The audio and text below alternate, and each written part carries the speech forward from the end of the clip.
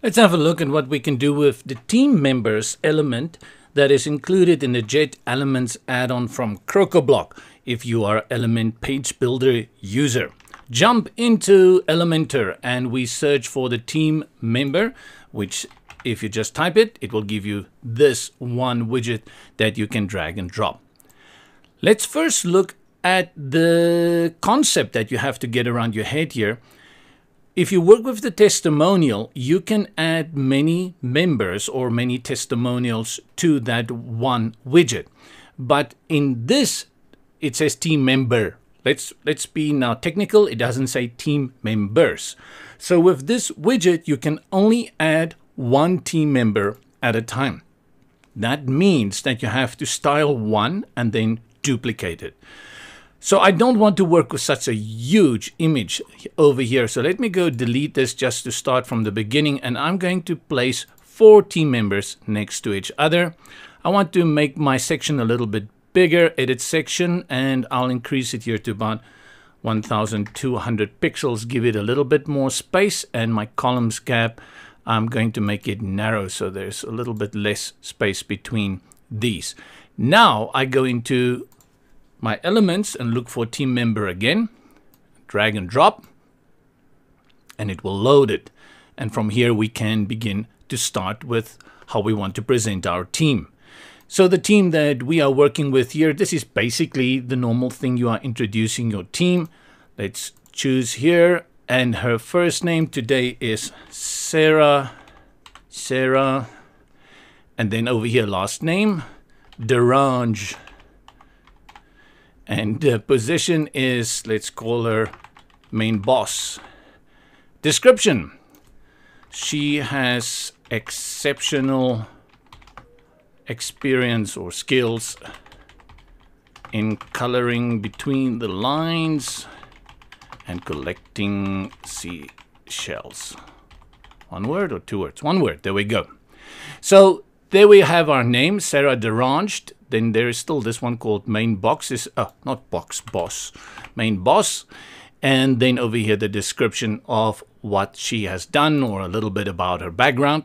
If she has a Facebook account, you can add this here. If you would like to do that, if your company does that, be careful just adding people's social media for the whole world. There is an option here that says label visible. If you click on this one, you will notice that now the Facebook label will appear here. I think this is highly redundant unless you want to remove the icon and just put Facebook in there, for example, like this. If you want to do that, then you can have that option. I prefer, when we are working with things like Facebook, rather use the icon and not the label. It's just standard practice of what we are doing here now. And you will add the link there. Same, here is Google Plus for the 5 people that still use Google Plus, and then Twitter. I know you're going to shoot me for that one, but yes, I see Google Plus on profiles, I click on it, and when I go to those people's site, they didn't update it for 5 years. They signed up for Google Plus when it came out. They haven't done anything since then. So I haven't really met anyone super active on Google Plus. I'll probably prefer Instagram here rather, or LinkedIn, something like that.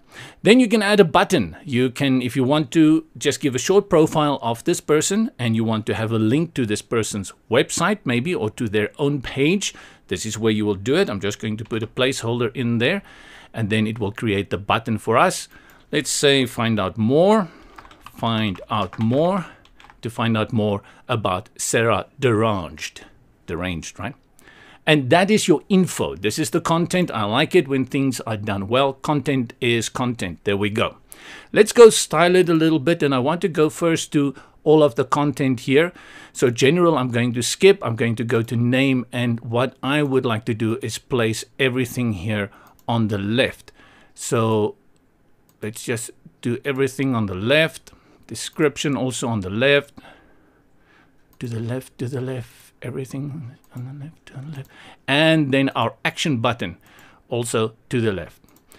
So for the color of the action button, let's style it a little bit. I'm going to grab up here my color pick Eyedropper, which is a Chrome extension. Click on it and then hover over here, grab an orange over here. Control C, Command C to copy it, and then go and close it out. Go back to my action button, and then the background color, click on that and paste that in there. You see, immediately it looks good. So we have to do the same for our social buttons. Oops, social and icon color. There we go. We can put a background color. Let's see if we do that. And then icon box size, we increase that. There we go. Things are starting to look good, JP. People might confuse you for a professional. And then let's also go and change the position color to the same one that we've copied. It's always good to rip yourself off. The description, I think, is way too thick. Let's go for a thinner one over here. I'm going to use something like Open Sans for that. And then let's make the size. Many people are going nowadays for 16. There used to be a time we all went for 14. Nowadays, I see the trend is 16, especially for the smaller screens. So yeah, something you have to decide, what is your personal preference. Weight, I'm going to bring it down. That's more the way I like it. And then for my line height, let's see what is 1.1. No, that is too small. And someone asked me just the other day, what is my standard go-to line height?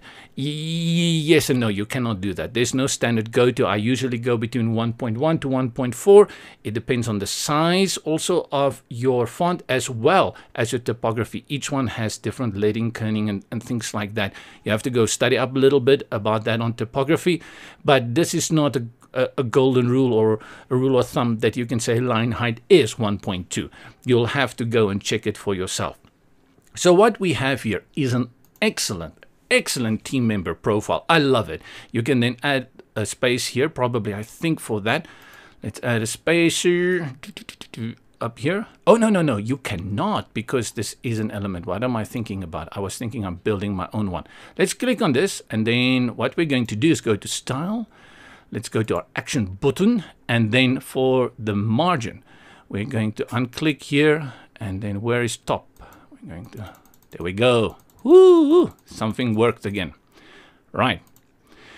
Another feature that I quickly want to show you that you can also work with in this one is that you can actually place almost all of this over the image. And there are cases that you can do that when you have a portrait photo of the person and you have more space. For example, you have more body here, then you can place all of that over the photo.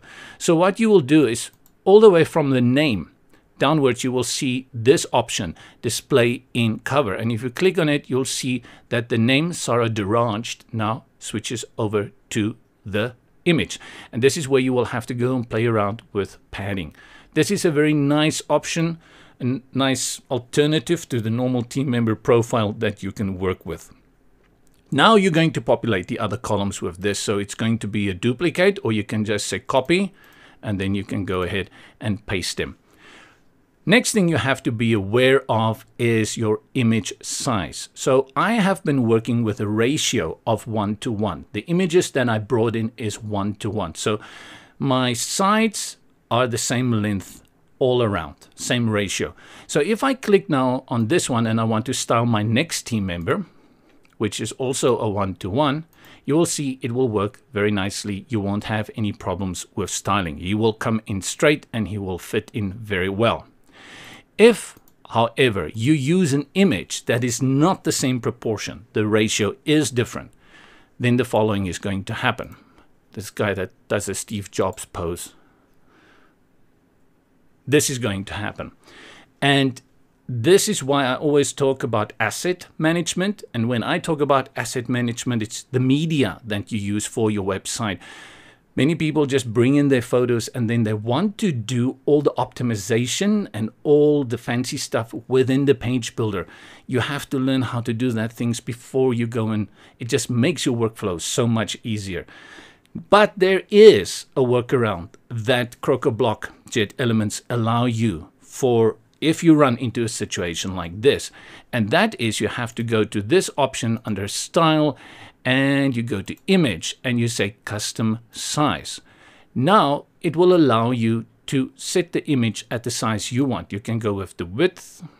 So let's say, let's make it 300, but I think it's going to go over the edges. So let's make it 290. Okay, 290 is good enough. And then for the height, we're going to keep it square, 290, so that I can do the same with the Steve Jobs wannabe. Go to Style and go again to Image, Custom Size, and then we type in 290 and 290.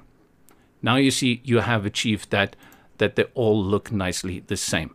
And you can go check it out on your responsiveness for tablets as well. You will have to play around with your columns. Columns is an issue now here. Okay, so this is something, now you've set that. You see the problem runs in here, so you have to go change your columns on that. On this, it will display, okay, remember we have to also change this one to Image, Custom Size, 290, 290, and 290. Then they will look the same. However, I recommend, like I did say earlier, get your images correct before you bring them in. If you know you're going to be using them in a similar thing, make sure that the aspect ratios are all the same before you bring them. There's a lot of applications out there that are free. I can recommend many of them. I own too many of them as well. But there are so many applications online for free that you can go and do cropping. Make sure that those photos are the same. It will just reduce your frustration once you come into page builders. This team member element from Crocoblock, I highly recommend if you are working with team members, or if you want to introduce board of directors for your company, you want to show your staff at your company. This is a very nice way of doing it. It has everything in there that you need: the name, the title, a description, your social media, and then a find out more button or a link to their own personal page or a page on the website. Hope this was useful. Hope you have enjoyed it. Any recommendations and suggestions, please leave it below. This is JP here with Websites for Beginners.